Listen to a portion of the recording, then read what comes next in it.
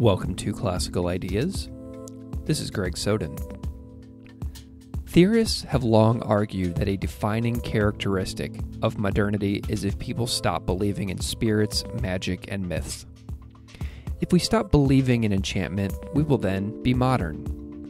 But enchantment in the world is by no means gone, as described so phenomenally in the book The Myth of Disenchantment, Magic, Modernity, and the Birth of the Human Sciences by Dr. Jason Josephson Storm from Williams College.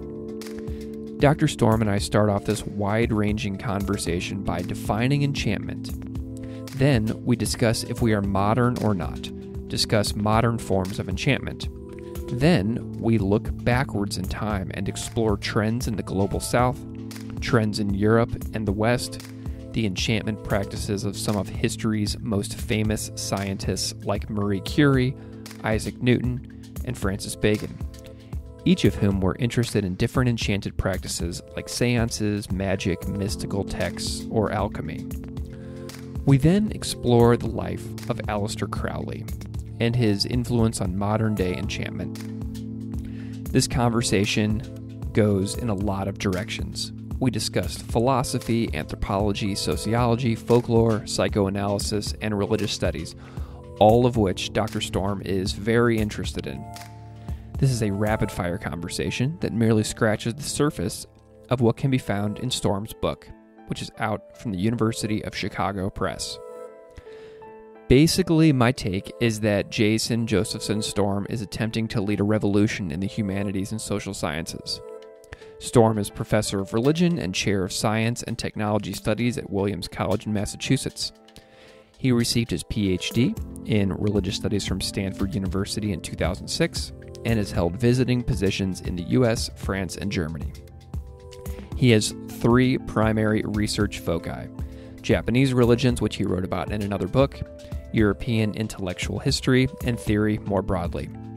He spoke to me on the cusp of a research leave for the 2019-2020 school year, in which he will complete his next book. You can follow him on Twitter at ghost_image_. If you like this show, you can follow me on Twitter at classical_ideas or on Patreon at patreon.com/classicalideaspodcast. Please enjoy this conversation with Dr. Jason Josephson Storm on his book, The Myth of Disenchantment.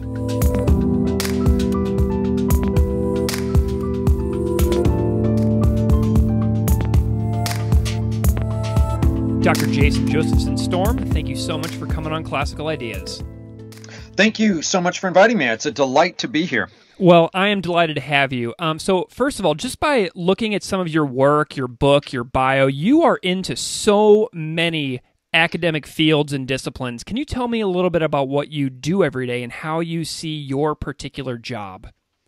Yeah. Those are kind of two different questions, but I'll push into them in a different way. So in a basic way, I'm a prophet of liberal arts college, but I'm like a kind of crazy intense researcher, which is a little unusual for a lot of liberal arts college professors. But in a way, intellectually, I'm very much a kind of vagabond or nomad or something like that. I'm for kind of intellectually serious reasons, I'm anti-disciplinary. I think many of the disciplines have become kinds of silos that blockade off knowledge and communication from each other, so that people are working on similar problems in, say, sociology and anthropology, but without realizing it because they're using different vocabularies, or disciplines tend to police themselves by introducing lots of unnecessary jargon or things that you're supposed to say or not say or what have you.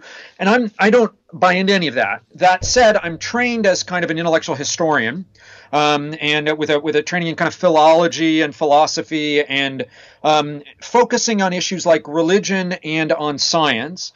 And then more specifically, already in graduate school, I kind of did this weird thing, which is I specialize in two geographies. On the one hand, Japan.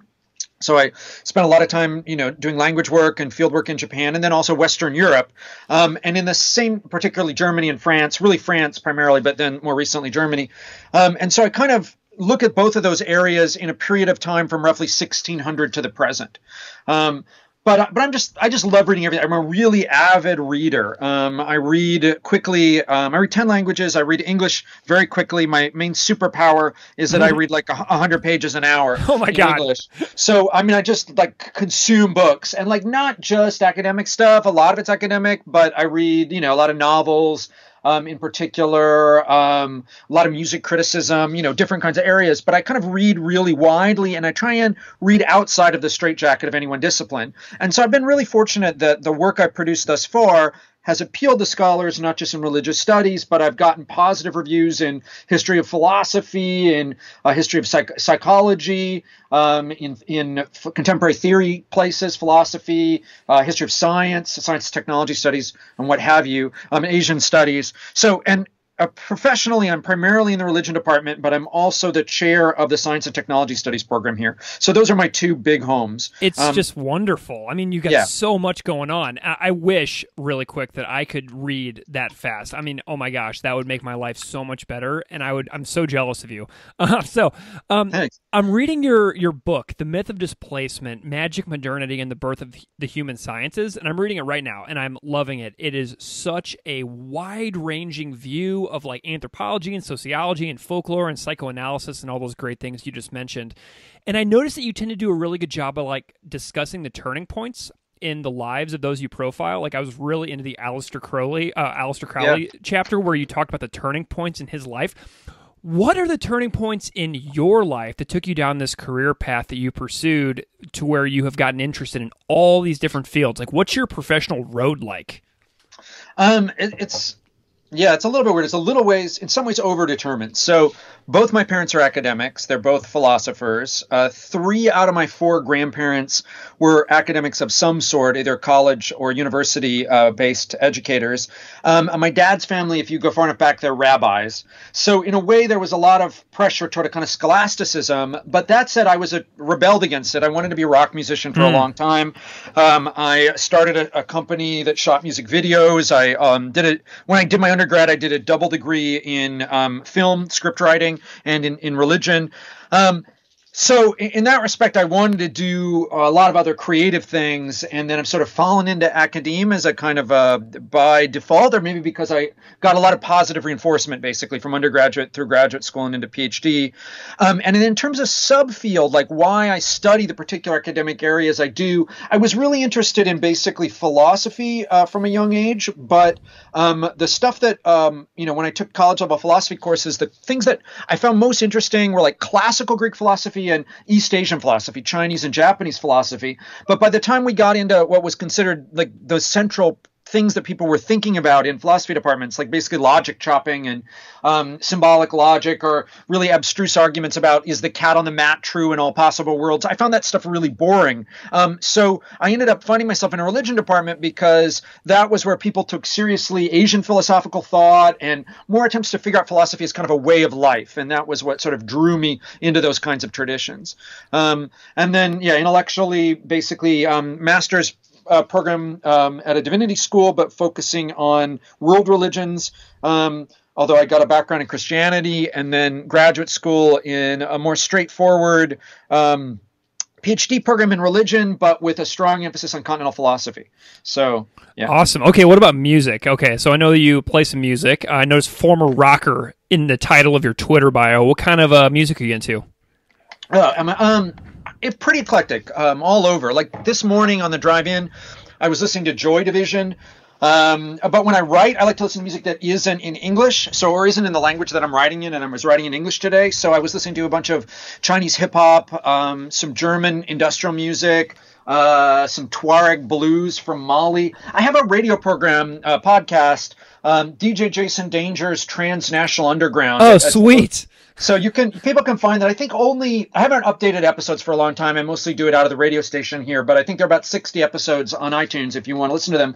But basically there I take music on a theme, but I cover all over the globe. So for example, I'll do a week on international rockabilly, or I'll do a week on the music of Thailand or whatever, and I'll kind of assemble that material together. But in terms of what I play, I used to play in punk rock and goth bands. Nice. And so I still have that as kind of in the background. on there. Yeah. Do you have any like music figures that inspired you, or, like that you think about whenever you connect your two worlds of like religious studies and music? Like, are there any like I think about like Greg Graffin from Bad Religion a lot, or Chris Hanna from Propagandy. Like, and these guys are kind of like crossover figures for me in my intellectual life and also my music life. Do you have any crossover figures like that?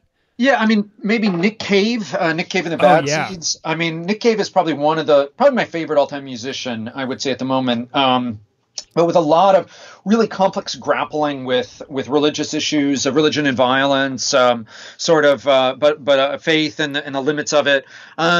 But also, like, more recently, I get inspiration from everything. So, like, recently, I've been listening to a lot to Saul Williams. He's a hip hop artist, and his stuff is really fabulous. He's amazing. I may actually even be footnoting him in the introduction to this thing I'm writing because he said some stuff in a way that I really like. But all over the place, I guess. I saw Saul Williams open up for the Mars Volta on the Deloused and the Comatorium tour right when they started, and Saul Williams comes out and just speaks into a microphone for like an hour, like straight in our faces, and it was just mind blowing and so captivating. I think about that kind of stuff all the time. Okay, so real quick, I want to talk a lot about your book today, and because I could talk about music forever, but you got this amazing book, dude. It is just so wild. Thanks. The Myth of Disenchantment, and this is a wild ride. I absolutely am loving this book, and I'm not done with it yet, so just full disclaimer, but because like I said, I'm a slow reader. But before we get into this, you have the title, The Myth of Disenchantment. What is disenchantment? What is enchantment? What do these terms mean? Yeah, great. So part of my argument is that enchantment and disenchantment have meant different things to different theorists in a way people have been talking about different things necessarily without realizing them. They think that they're talking about the same stuff, but they don't know it. But often disenchantment is a description of a sociological trend about a subset of popular beliefs coupled with a sense of loss. So, for example, in the Frankfurt School, when they talked about disenchantment, they meant people stopped believing in spirits or myths, and that this stripped the world of a kind of meaning. But one of the ironies is that disenchantment and enchantment often don't match up very well. So, for example, some people could believe in spirits but not magic, or they could believe in spirits but also that the world is meaningless, or they could believe in enlightenment and have it as a myth, or what have you. The other thing is that what somebody thinks of as an enchanted belief, what one theorist thinks of as an enchanted belief, isn't always in the same set as another theorist.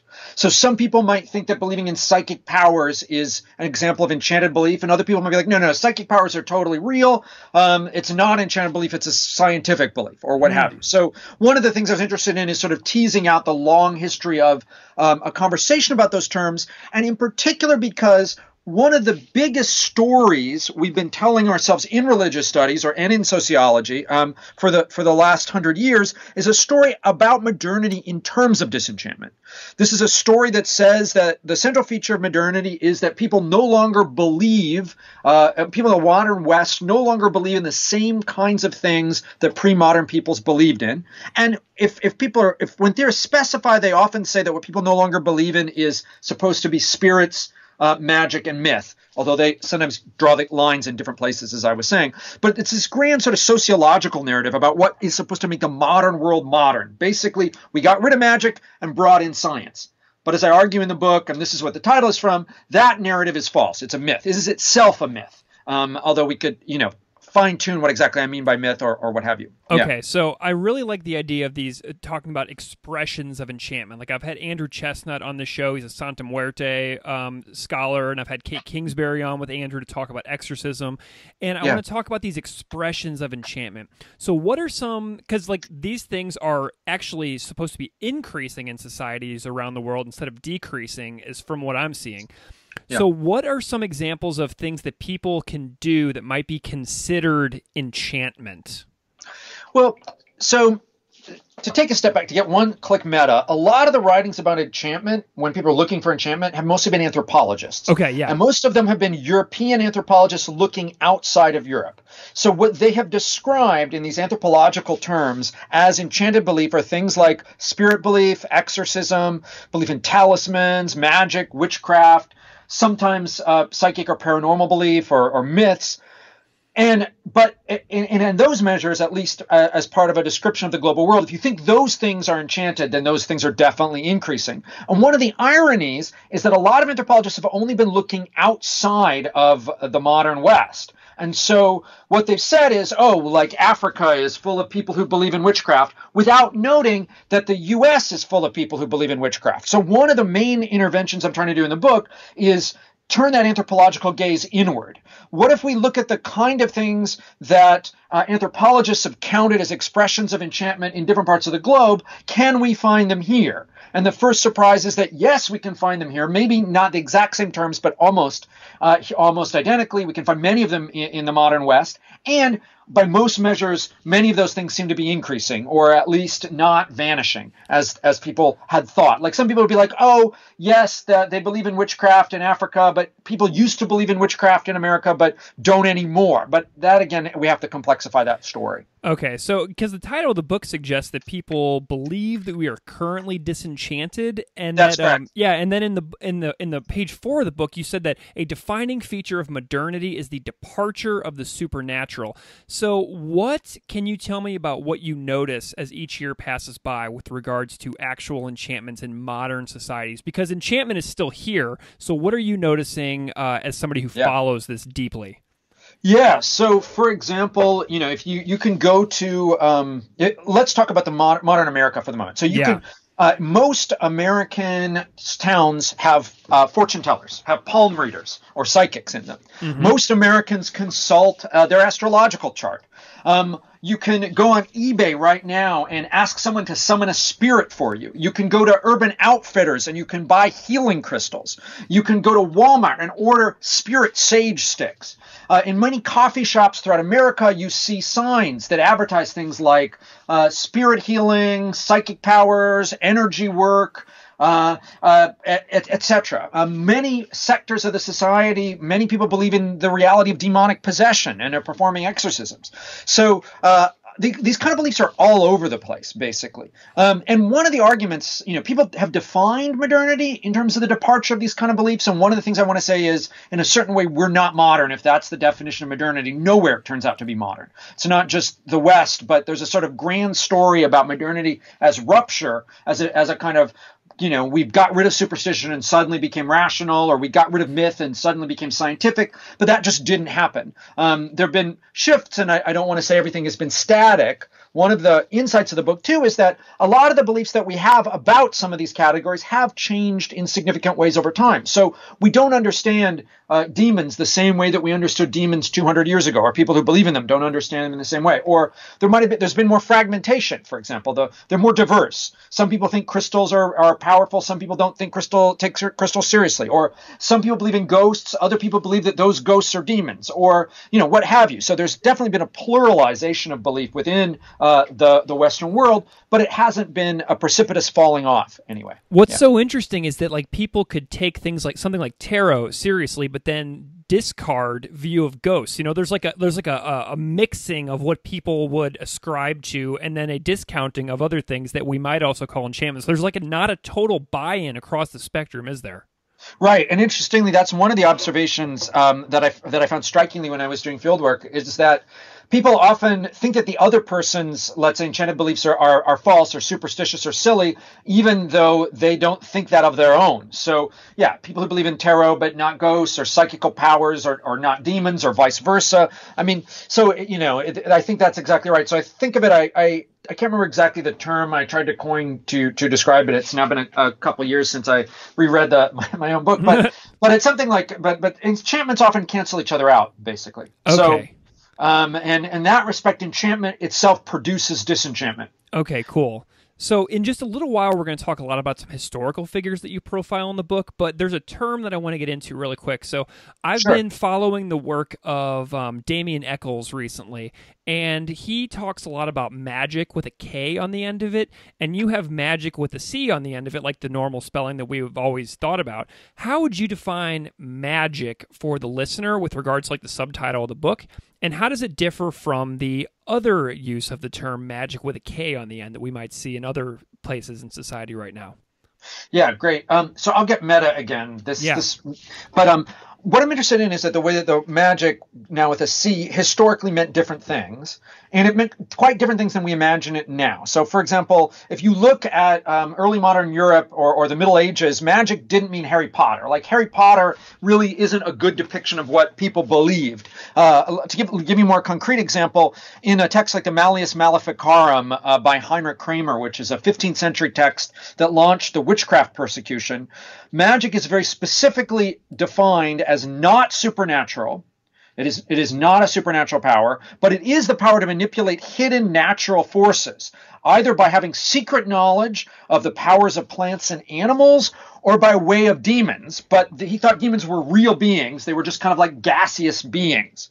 So that was how Kramer thought magic worked and how witches worked. So in a way, and it's older, meaning magic was closer to something like the paranormal or psychic forces.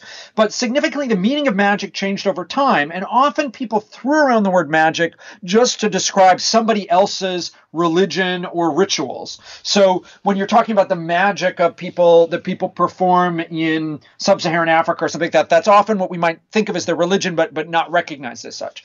So one of the things I'm interested in is the way that magic is often a polemical category used to other, or if you embrace it, it can be a way of talking about kinds of powers that your ritual is capable of, at least in the contemporary period. Okay, cool. Really quick, go ahead. To get to magic with the K, sorry. that's a differentiation that happens mostly because of Aleister Crowley. And Crowley basically wanted to distinguish it from stage magic, from that thing which is a 19th century, late 18th, early 19th century kind of performative stage magic, which is all less sleight of hand, legerdemain, or self-consciously illusion. Gotcha. So he's like, okay, that's not this. This is magic with a K. This is the real magic that does stuff in the world. Okay. But you were going to come in somewhere else. I'm sorry. Yeah. Well, I was just going to do a pop culture shout out because you said the word Malleus Maleficarum, which is also the title of a song on the classic 1999 AFI record, Black Sails in the Sunset. Hooray. So can we talk about global trends for a second? Sure. Okay, so let's talk first about the global south, because there's a lot happening in the global south. And so of the global south, you write that modern and traditional forms of magic include internet-based virtual Haitian voodoo, spirit possession among Malaysian factory workers, clairvoyant Brazilian spirit surgeons, witchcraft persecutions in South Africa and Indonesia, Vietnamese divinities that are appeased with cans of Coke, and then aerosol sprays to evoke Santa Muerte. And the list goes on. So for a listener that is like skeptical of like our disenchantment today, they might say this is like a load of baloney. What would you suggest they do if they like get off a plane in the global south and to go experience these things and to disabuse themselves of such a notion of disenchantment?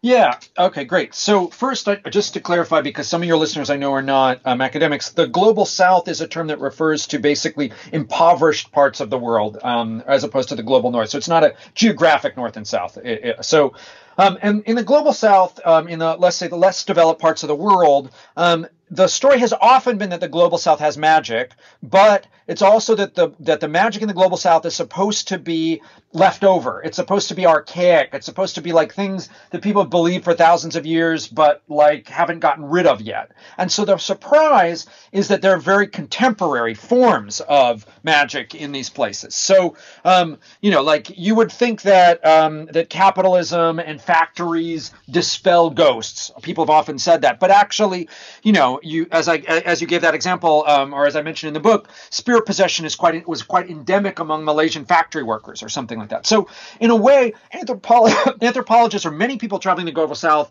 tend to do that expecting to see superstitions or magical belief. But the surprise is that those beliefs are in many respects very new, and that they evolve and come to incorporate things that you might otherwise miss, like Coca-Cola or kinds of things that look like modern artifacts, like aerosol sprays or technologically or like USB drives that work as protective talismans or what have you. And so you can find a lot of these things if you're concretely interested. It depends a lot on what particular geography you're going to. You can, in some places, there are professionalized people who engage in magical practices. Whether they're candomblé, performing candomblé for parishioners, or you can just see them on the streets. I mean, it really varies a lot by country to country, depending on what exactly you're looking for. But you could also read almost any ethnography of contemporary contemporary belief systems in anywhere outside of the modern industrialized West, and you'll find plenty of examples. Okay, so as a researcher, like, do you have any travel experiences in the global South for like research purposes? No, most of my travel in the global South has been for tourism, but for research purposes, I mostly went to Japan, Europe, and parts of the U.S. And Japan is an interestingly anomalous case in that it's not part of the global South because it's part of the industrialized world, but it's not part of the Euro-American industrialized world. And so one of the early things that I did when I originally thought this project was going to have more of a Japanese component is I went and I interviewed people about contemporary belief in spirits and talisman in Japan today. And I was interested in particularly things like there's a famous shrine near Kyoto called Dendengu, which is a shrine of the god of telegraph and telephone. And you can buy these magical SIM cards you can stick in your phone that protect it against electrical problems, kind of. Oh, wow. And so, I was really interested in those kind of belief systems and how technology and, let's say, enchanted belief fit together in Japan. That kind of dropped out of the final book, which is mostly because, in part, it dropped out of the final book because when I told people about, people in Japan believe in spirits or magic, I kept encountering a trope, a theme. People kept saying, that's Mystic Asia, or of course Japan is more mystical than the West or whatever. And I thought that was bull, because basically I want to suggest that the belief systems in Japan and the US in regard to things like enchantment are less different than they might first appear. So that was kind of what pushed me toward doing more ethnographic work in the U.S. And in Western Europe. Speaking of the U.S., in the USA, the paranormal is normal, and only like approximately 1/4 of Americans are not believers in the paranormal that you write in the book, such as like demonic possession, ghosts, telepathy, or whatever. And skeptics of the paranormal in the U.S. are the clear minority, which I think would be shocking to a lot of people. So with each passing year, what does the story of American enchantment look like today? Yeah, great. Yeah. So first, just for your listeners who might not have read the book, I don't say that everybody believes in all of those categories. As I was saying earlier, it's an aggregate. So, maybe 25% believe in the paranormal and 50% believe in demonic possession. And some of those are overlapping and some of them aren't, or what have you. But yeah, totally. Something like 75% of Americans believe in paranormal categories. If you think, or if you want to track, let's say, belief in invisible entities like ghosts, spirits, demons or angels, something like 83% of Americans believe in that. 90% of Americans believe in God, although God might be part of a different category. So, but what does American enchantment look like? What I'm interested in is how it evolves over time. So just let me give you a long durée story, but it doesn't go too far back. But in the early 19th century, for example, there was in the burnt over district of upstate New York, not that far from where you are, there were a large number of people who believed in spirits in a new way. Part of it was the influence of a particular Swedish mystic named Emanuel Swedenborg. But also there were many settlers at that time period who lived, the so-called Pennsylvania Dutch, who were not Dutch but German. It's Deutsch, but we remember it as Dutch. Many of them were followers of Jacob Boehme, who was a German theosophist, mystic, and they believed in sort of magical symbols and alchemy and Christian Kabbalah. Pennsylvania is supposed to be the magical state in the United States in the 18th and early 19th century. From there, in the mid 19th century, there's something also not that far from you, the Fox sisters, also in upstate New York, who a pair of sisters who described a kind of rapping or table turning that happened in the presence of ghosts, and that launched a kind of boom, starting in the U.S. but also in a way globally, for something called spiritualism, which is where we get like seances and Ouija boards, and a lot of kind of 19th century ghost belief. So to get more recent, then in the 1870s, we have the rise of the Theosophical Society, which was something started in New York City in 1873 or 1874, which was an attempt to recover like magical traditions from different parts of the globe, in part. Then, from there, so that they're the original hippies, kind of. They brought yoga to the U.S. They brought other kinds of like New Age traditions, basically, already like more than 100 years ago. So from there, we could talk about all these different trends. We could talk about occult revivals of early 1900, or we could talk about the 1930s, which were big in terms of a kind of new globalized, let's say, occultism and mysticism. Or we could talk about the 60s, where we have a return of an Eastern-focused so-called New Age, and people were getting interested in ashrams, but also in crystals and crystal power. And that gives way to the 70s, which is a similar type of phenomena, but with an emphasis on the tradition syncretizing together in new ways. Less Eastern, but also more kind of indigenous forms of belief were drawn in. We could keep going anyway. Like 90s was another occult boom. In our current moment, just to get really concrete, one of the most recent shifts in contemporary belief is the proliferation of things like meme magic. So one of the things, so to take a little step back, if you look on, I think it started actually on the brony part of 4chan. But anyway, there were some people who were like really big fans of My Little Pony, and they recovered an idea from the Theosophical Society that there were things called thought forms or tulkus, which is associated, tulpas, which is associated with Tibetan Buddhism, but was particularly a theosophical idea. The idea was like if you could imagine new things into existence. So these are a bunch of bronies basically like trying to imagine My Little Pony creatures into existence.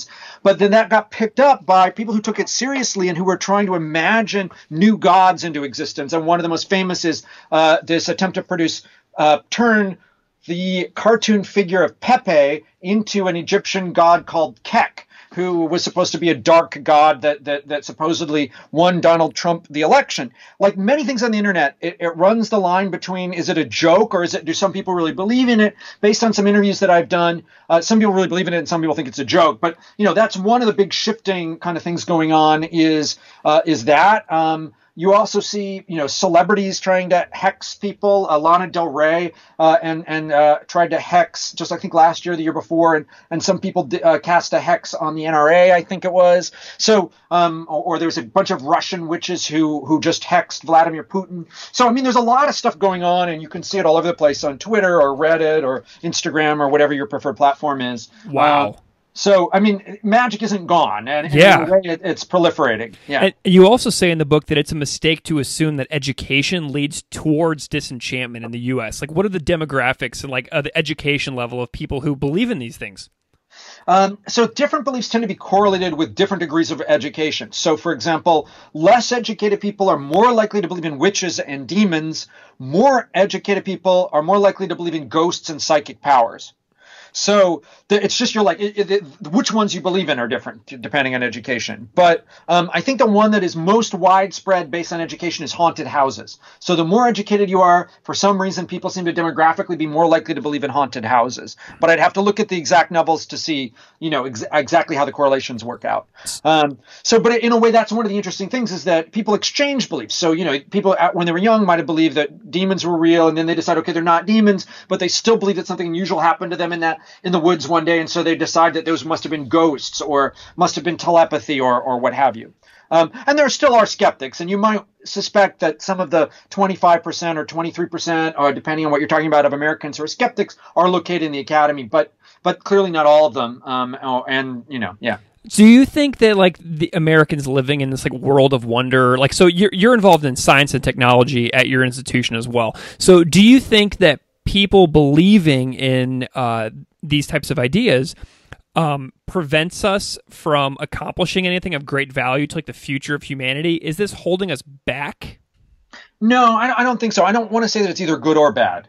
I think humans just have different kinds of belief systems. Humans are not fully rational creatures. That's the easiest way to put it. And I'm not trying to overjudge people. I don't think these beliefs are either bad or good. I'm not trying to either attack believers in the paranormal or make fun of them. No, definitely not. So, and one of the main points too is that I don't think America is an exception. There's been some recent articles. There was something in the Atlantic or something like about how Americans are supposedly just went bonkers and threw out rationality. I don't think that's true either. We're not getting less rational. We're also not getting more rational. And the U.S. is much more like the developing world than it likes to pretend.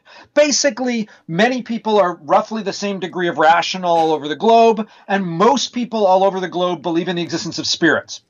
So, I mean, of different sorts, so they define them differently, and there may be different things beliefs that they associate with them. So, in a way, I think some of these grand narratives about either American exceptionalism or modernity as a kind of totally new way of thinking in the world, or even some of the criticisms of Eurocentric thought as rationality is exclusively Eurocentric, none of that's really true either. It's not like people are less rational in Asia than they are in the United States, or less rational in Africa. Everybody's about the same mix of rationality and irrationality. So if we think about like rationality, we probably tend to think that Europe is a particular level of rationality. Like a modern American person might think that, oh, Europe believes less in God and things like that.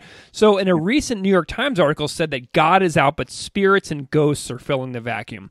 So how is Europe not what Americans might expect with regards to enchantment and the paranormal? Great. And good that you put it in the context of belief in God, because so let me take a step back. So one of the big disconnects between Europe and America is belief in God. So something like 90% of Americans say they believe in God on surveys. A lower percentage if you give them the chance to say they believe in a higher power. So, we could complexify the number slightly. But in Europe, belief in God is much lower on the average. It varies quite a bit by country to country, but you get something like less than 40%. Some European countries like the Czech Republic, I don't remember the exact percentage, but it's really low, like less than 10%, something like that. So this question about belief in God and church attendance is sometimes called secularization theory. Again, for non-academic listeners, the idea was that religion was supposed to dwindle with modernity. And people have challenged that to some degree in the United States because basically Americans didn't get less religious. The oddity is that Western Europe got less religious. So secularization theory seems to apply to places like England or the Czech Republic or what have you, where people aren't going to church in the same numbers and don't have belief in God in the same numbers. But that said, one of the interventions in my book is to break secularization of disenchantment. And the reason I do that is because belief in enchantment, again, broadly defined, is equally common in Europe and America. So the percentage of people who believe in ghosts in Europe is about comparable to the percentage of people who believe in ghosts in the United States, even if belief in God is going down. And there's some evidence that as European countries secularize, they actually get into more enchanted beliefs. So you get the rise of not just the spiritual but not religious, but you get de-churching behavior often contributes to people believing in the power of witchcraft or psychic powers or ghosts or what have you. Okay. There was this like something in the Daily Mail, which is a really terrible news source, but it had a title like God is out and ghosts are in, or something like that, talking about British belief, because in many cases the number of paranormal believers in Western Europe is larger or higher than the number of people who go to church or who find themselves as believers of identifiable forms of mainstream faith. So in that respect, one of the arguments in the book is to try and break apart secularization and disenchantment. And it doesn't turn out that Europe is necessarily more enchanted than the U.S., but it's less religious and about equally enchanted. So that also doesn't fit the narrative about how the U.S. supposedly lost its mind, as the Atlantic article I was criticizing was talking about. So if an open-minded and curious person wanted to go on like a trip in Europe and the USA to witness enchantment firsthand, do you have any like travel destinations that you would suggest people check out? I think if you're in the U.S., you can find it in your like co-op on the bulletin board. You can find it in the palm readers on your street corners of your small town. You can find it online or in newspapers.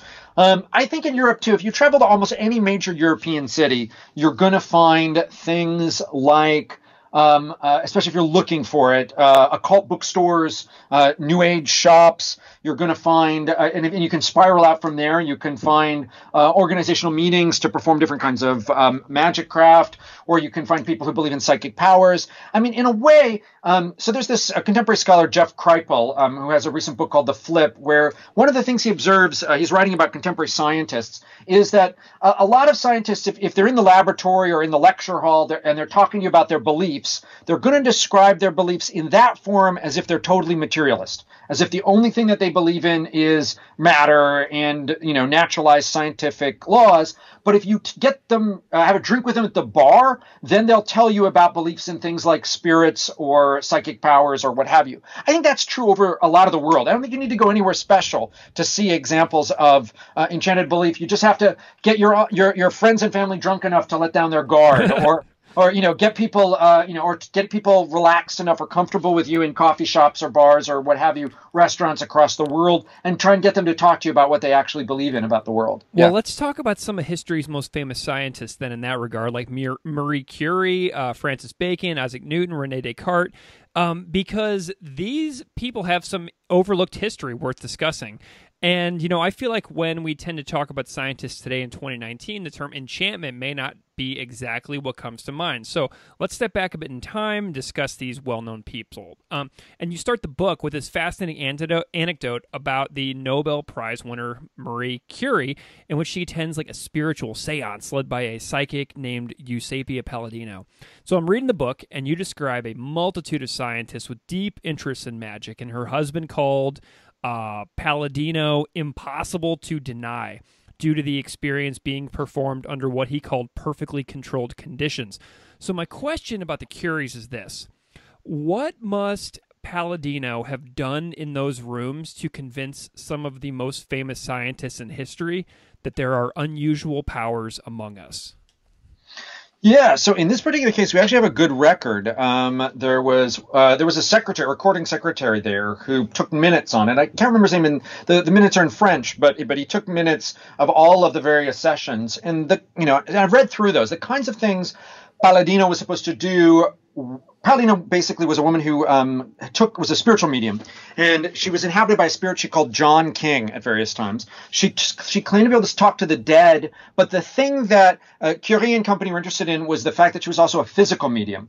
She was supposed to be able to make things move. Some of these describe levitating artifacts in these usually darkened spaces. She also made lights appear. In one famous incident, she reached her hands out and supposedly made glowing lights appear around Marie Curie's head. Palladino also, so basically like lights and movement, basically. There was some recording of things that were quasi-ectoplasmic that like you could see for a minute, but didn't actually have physical form. But she's anyway supposed to be a physical medium.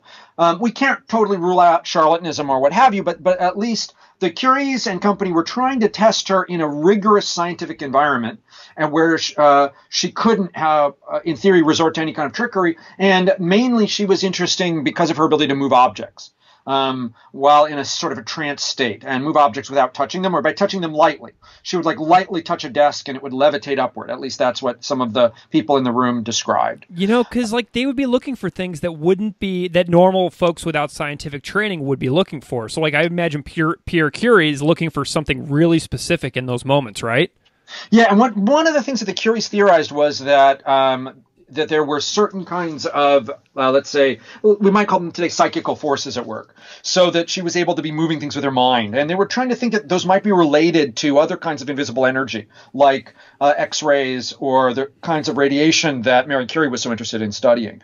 So, I mean, that was part of her theory about how Palladino was able to do what she could do, which was to tap in to some kinds of unseen forces. But they also thought that she might really be talking to spirits. At least Marie Curie's husband thought that was true. I think scientists... So there's this sort of cliche that assumes that science and magic are necessarily opposed and that science strips magic out of the world. But that's not necessarily true. In fact, definitionally, much of what we talk about as magic and science are overlapping categories. And so they were trying to sort of explore hidden forces in the world, many of these famous scientists, and they just took them seriously. And scientists in general have been more open-minded than pop science writers give them credit for. Part of the way that, a lot of innovative scientists came to their innovative ideas was to just be open-minded about the world and what might exist in it. So, we see this in quantum physicists, for example, like Wolfgang Pauli or Oppenheimer or whatever. Early nuclear physics, they were often interested in New Age traditions and what have you as ways to kind of think about the world, quantum entanglement and out of time, the way that quantum physics seems to suggest time doesn't function the way we think it does, or what have you. So, in that respect, one of the things I'm trying to do in that book is sort of push against the presumption that science necessarily strips wonder or excitement or spirits or what have you from the world. Well, John Maynard Keynes called Isaac Newton the last of the magicians. So what can you tell listeners a little bit about Newton's obsession with like alchemy, philosopher's stone, hidden biblical code? How does that play a role in somebody who we never talk about that aspect of Newton's life in classes today? Like, what are we missing?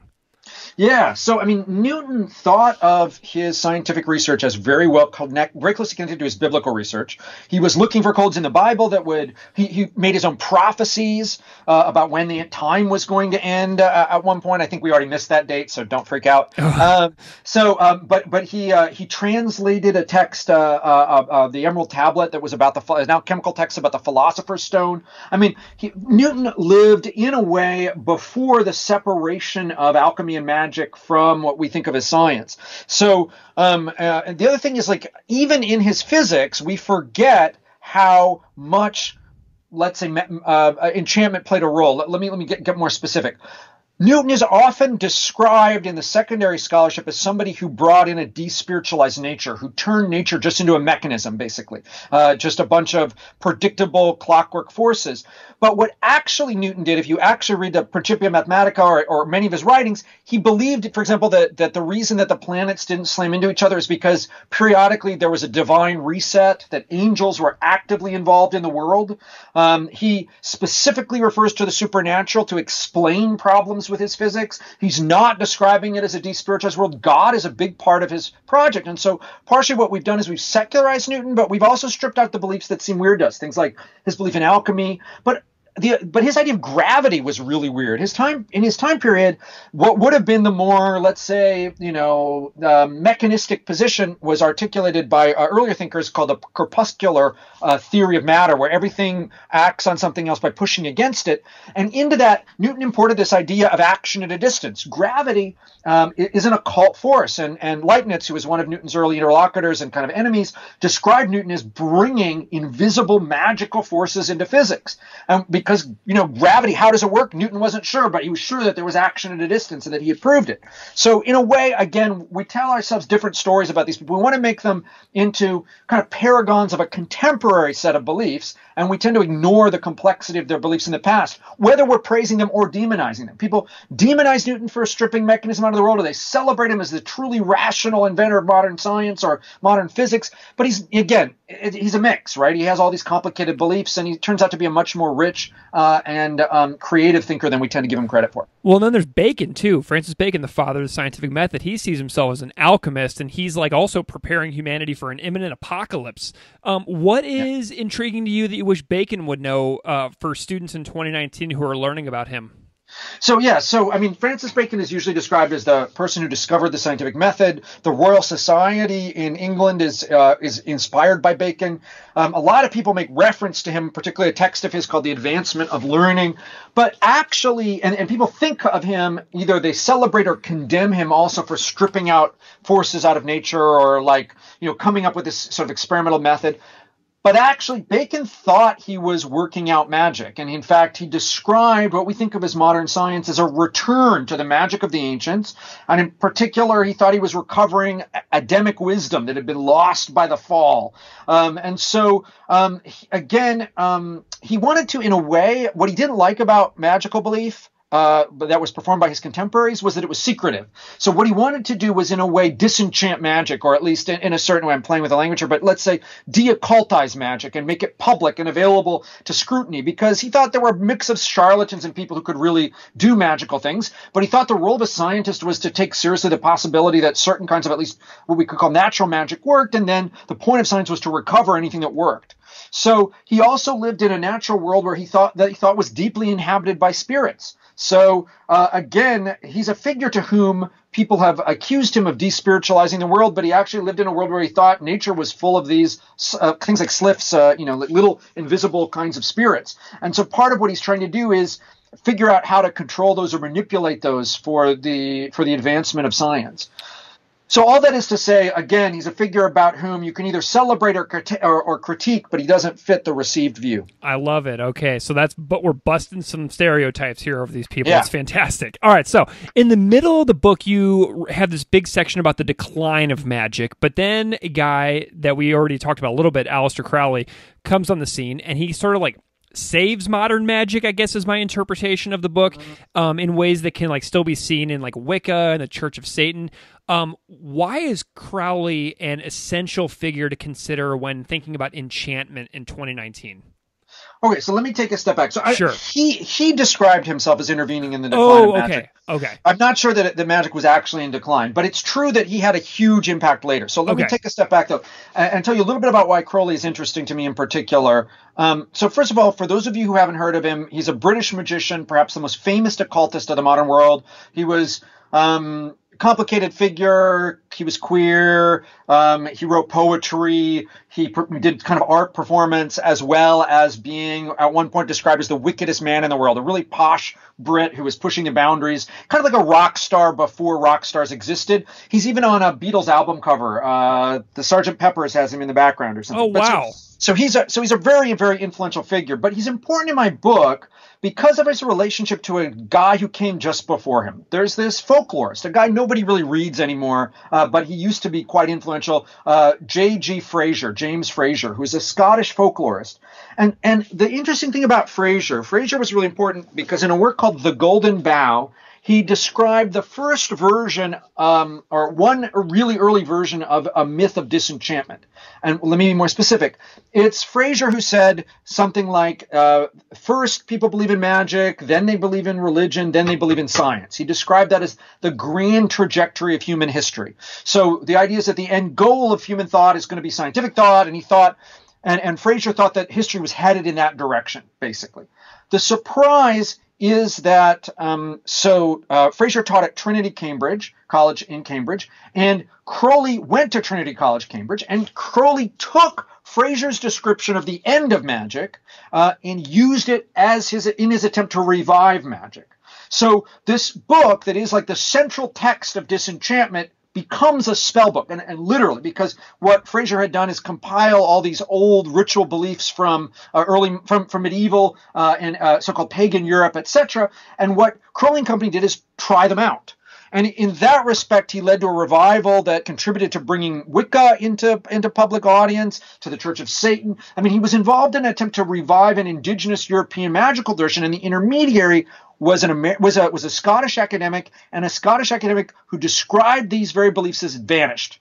But they weren't vanished, and Crowley was able to kind of recuperate them. So in that way, what's interesting to me is that juxtaposition between scholarship and enchantment, and moving in a direction that you don't anticipate.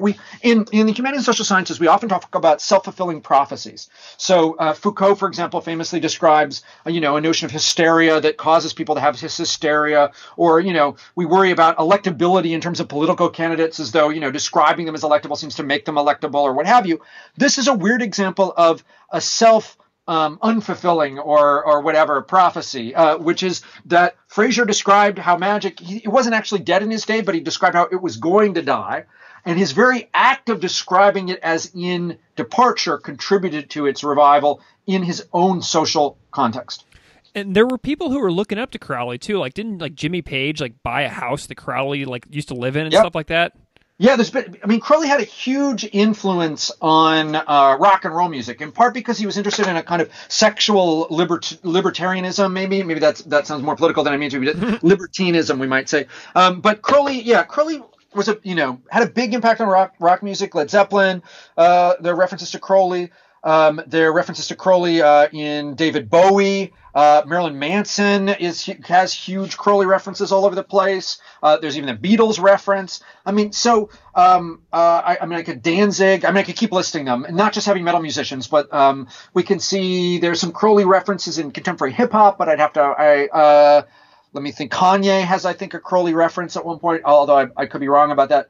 But anyway, so he just had an outsized influence, and in part because he was famous as a magician, basically, as a self-described magician. And he wrote these influential works like Magic Without Tears or what have you, that were attempts to figure out or describe what magic should be, how you should perform a magic ritual, what it should look like. And he also wrote a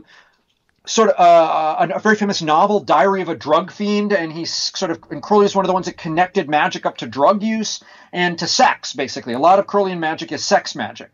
So there's a contemporary television series called Strange Angel, which I just started watching with my wife last week. and which is about a real person named Jack Parsons, who's a famous rocket scientist. And Parsons was heavily influenced by Crowley, and so he becomes another vector for a kind of Crowleyan society out on the West Coast, associated with science fiction readers and literal rocket science, basically. So at Caltech and what have you. So yeah, Crowley is in particular a quite influential figure. And one of the things that surprised me is that there's not that much scholarship on Crowley. It's only in the last decade or so we started to see scholarship on Crowley. For a long time, people were like, "Oh, he's just a weird, creepy pop figure. We're not really going to work on him." But so for that reason, one of the things I wanted to do was recover his thought and note that Crowley was pretty well educated. I mean, he had an undergraduate degree from Cambridge, and he read widely in the study of religion. So in a way, he was like an amateur, but interested in basically scholarship in religious studies. And that's part of what fueled his attempt to revive magic. Man, when you're talking about like Danzig and Marilyn Manson and Jimmy Page and Led Zeppelin, like you're speaking my language here. Cause like I love all this like sort of like counterculture and musicians and artists and stuff like that. And you, a line in the book about that jumped out at me when you said that wonder still dwells in the counterculture. And I've been intrigued as well by some other living writers like Damien Eccles, like I said earlier, but also Danielle Dulski, who has a really cool book on recent magic and witchcraft. Are there any contemporary folks that you follow who like aren't academics that you think that are worth looking at? In terms of magic or just in general? Maybe magic, enchantment, like any of these trends that you see as an uptick. Like who do you think is worth following? Probably the main one that's not an academic is Gary Lachman, who played in, I think it was Blondie or whatever, but he has a bunch of stuff on contemporary, he's almost scholarly works on contemporary occult traditions. I'm trying to remember whether it's pronounced Lachman or Lachman, but anyway, he's probably the main one about magical stuff because he's in a way a kind of pop historian of it. There's not others that are immediately coming to mind. I mean, there are others that I read sort of as if they're source material. So, okay. But not as accurate descriptions of magic. Is there like? So the book came out in 2017. Has anything happened since the publication of the book that you really wish was in it, or that you would definitely include, like in a second edition revision? There's a lot of contemporary magic stuff on the internet. So one of the things that was interesting to me, I have a good buddy who does computer stuff basically, and he noticed that there's on the dark web there's a ton of magic stuff.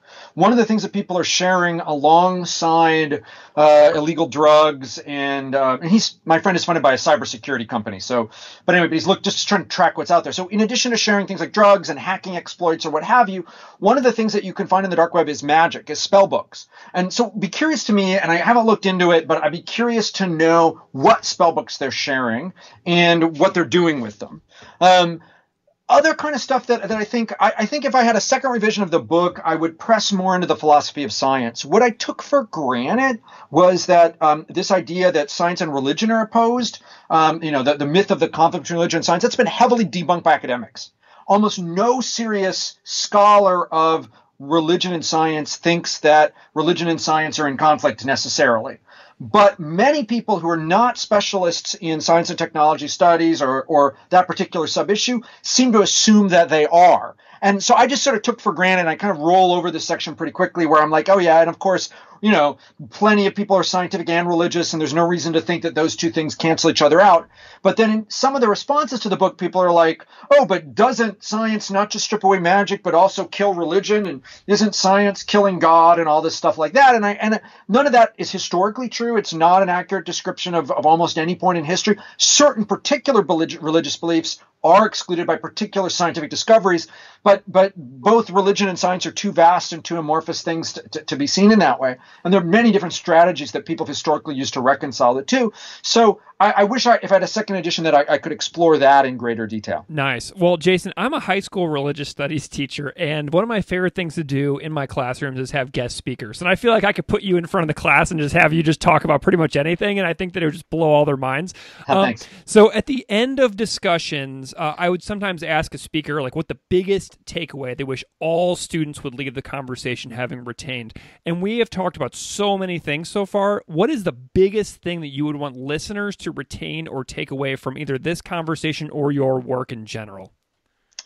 Oh man. Okay. I know I'm gonna because I'm gonna name a bunch of things. yeah, So that's fine. I'll just so first, a number of the most influential theorists in philosophy and the social sciences, everybody from Charles Taylor to Max Weber to contemporary to Charles Long, people in Afro-pessimism, people in sociology, people in critical theory, Frankfurt School, all these people have argued that the defining feature of modernity is disenchantment. That what makes the modern world modern is that people in the industrialized West no longer believe in ghost spirits, occult forces, or magic. I mean, they define it differently, but that's usually what they think in that they capture in that category of disenchantment. And I want to argue that they're wrong. So in the biggest bottom line, I'm trying to push back against a huge body of theory, and I have a lot of evidence to do it, but I'm trying to push back against that. A second point is that this is disproved in part because people believe in magic and spirits all over. The majority of people do so in Europe and North America, and they do so all over the globe. And I don't want to say that these are atavisms. They're not. It's not the case that these are holdovers. It's not that the beliefs are unchanged. The definition and nature and notion of ghosts, for example, has changed a lot over the last few hundred years. But the other thing, another couple points, just to keep throwing these out here. Despite the association between Nazis and the occult, I want to say that the paranormal or enchanted belief can be found on both sides of the political aisle, typically in different forms. So don't just assume that because, I don't know, Isaac Newton believed in alchemy, he was on some particular point in the political spectrum or what have you, or some contemporary person believes it, doesn't mean they're anything about their politics necessarily. Also, people have often thought that the human sciences, the humanities and social sciences, came about because of the rejection of magic and theology. But it turns out that many of Europe's greatest thinkers, Max Weber, Freud, Wittgenstein, Schopenhauer, Walter Benjamin, Francis Bacon, Isaac Newton, to name a few, were profoundly enmeshed in the occult milieu and believed in many of these complex phenomena. The other thing is, some of the people who promoted the description of modernity as disenchanted were themselves occultists or magicians who aimed to resupply the West with the missing magic. So Crowley also thought magic had declined. He thought it was gone, and that's why he thought he had to bring it back. The same thing for Helena Blavatsky. All over the place, it's not just people who want magic to go away who describe the modern West as disenchanted. There are people who want to bring it back who describe it as disenchanted. Also, maybe two more points. Sure. Disenchantment is not the same thing as secularization. There's been a round of critiques of the old-fashioned secularization theory that sees modern history in terms of the decline of religious influence. I don't want to say secularization did or didn't happen. There are ways in which secularization looks like it happened perhaps in Western Europe, and you can define secularization as Charles Taylor does in ways that make it happen in the modern West as well. But the oddity is that disenchantment and secularization have to be unlinked. So, as I was saying earlier, the de-Christianization doesn't mean that people are becoming super rational atheists. It means often that people are going to their Ouija boards or are becoming believers in psychic powers or spirits or what have you. And again, I don't want to fault anybody for their beliefs, but that's just not a description that makes any sense. So, finally, the West is not as different from the rest of the world as it often pretends to be. In a way, my book is an attempt to do kind of post-colonial theory. I'm trying to say that there's this grand story about how rational Europe was that is basically a myth, and how irrational the rest or mysterious the rest of the world is that's basically a myth. So in part, what I want to say is that people are kind of people and in a complex way, not in a way that universalizes a certain set of values or beliefs, but but a way in which describes kind of rationality and notes that in terms of at least the axis of disenchantment and enchantment, the globe looks pretty similar. Cool. Well, I know that you're working on a new book, too, tentatively titled Metamodernism, The Future of Theory After Postmodernism, and the description that you have so far is this. It uses insights from science studies, feminist new materialism, Japanese philosophy, and both continental and analytic philosophy, especially the philosophy of science, to address one of the central impasses of the discipline of religious studies, the disintegration of its central term, religion. So it articulates new methods for the social sciences by simultaneously radicalizing and moving past the postmodern turn.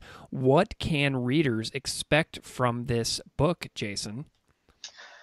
Yeah. Oh, I was just listening to you because that's an old description that I realized is on my webpage and I should change slightly. But I'll forget that for a second. So what I'm trying to do is I'm trying to lead a revolution in the humanities and social sciences. That's the easiest way to put it. I think that the way we've been doing our basic operating methods have run aground, and I want to say they've run aground in two different ways. On the one hand, for a long time, when I was an undergraduate and up until a little while ago, much of the humanities and social sciences got caught up in something that we could call postmodernism. They got really interested in wordplay. They got really interested in certain kinds of skepticism. A lot of that was good, and I come out of a milieu in which I've been quite well trained in that stuff. But basically, you can deconstruct everything, and then all you're doing is repeating the act of deconstruction endlessly, and you're not going anywhere. A backlash against that has been an anti-theory thing where people are like, oh, we don't need to have theories. We just study the facts or whatever. We just present truth. And that turns out to be a mess. You can't there aren't any facts except the ones that you can produce or describe according to certain theoretical frameworks. So I'm trying to do something that in a way takes us past postmodernism by radicalizing it. So by granting some of its foundational assumptions, by complicating others, and I'm trying to push us into a whole new way of thinking about the study of the humanities and social sciences, what we should do, why should we be doing them, what methods and techniques should we use to describe them. For example, how are things socially constructed? Take a step back. People would say, for example, that things are either socially constructed or real, and that's a mistake, right? But because I want to say that there are certain things that are both socially constructed and real, and then I want to go beyond that and say, and how are they socially constructed? And I think we can theorize about that, or anyway. So what the project is it's a kind of grand reevaluation of some of the intellectual history of the humanities and social sciences. It's a crazy ambitious book. I'm reading theory from all over the place, and what it produces is both a new argument about how we should do scholarship, but also a new set of goals that we might want to have in mind when we do scholarship. And then finally, like a new way of thinking about knowledge as such, or at least a way of thinking about fallible, limited, humble knowledge. So, yeah, it's a big project. And I guess I'm a little caught up in it because that's what I was working on this morning. Nice. I'm hoping to have the draft should be done by the end of the summer, and it should come out either next year or early 2021. But it's a big attempt to kind of reevaluate what we mean by theory. Cool. Is that going to be University of Chicago again for the publisher? Yeah, that's correct. Yeah. Awesome. Well, wow, Jason, I am just delighted to have you on this show today. I mean, this has just been such a fun conversation for me. This book is so big and amazing, and there's so many overlooked pieces of history about some of history's most important people in it, and Thanks. I have just been loving it, sir. So, this is just great stuff. Where can people find you if they want to follow your past, present, and future work? So the best first starting place is my professional webpage, which is on the Williams College website. And if you just Google Jason Josephson Storm, you'll find it. It's off of the williams.edu webpage. I also have a blog, absolute-disruption.com. I haven't posted much on it since I've been working on my current book project, but there are little tidbits and nuggets on that. You can also find me on Twitter. And then if you, for some reason, want to listen to my DJing, yes. You can Google DJ Jason Danger or type that into iTunes or wherever you get your podcasts. I think it should still be up there. The podcast is called Transnational Underground. But yeah, basically my professional webpage is probably the best thing. I use Twitter kind of sparingly or, for certain kinds of professional dialogue, and I don't totally love it.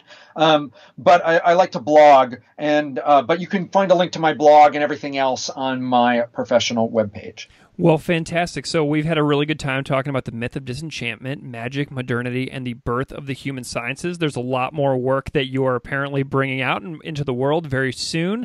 And I look forward to potentially having you back on the show again to talk about metamodernism, the next book.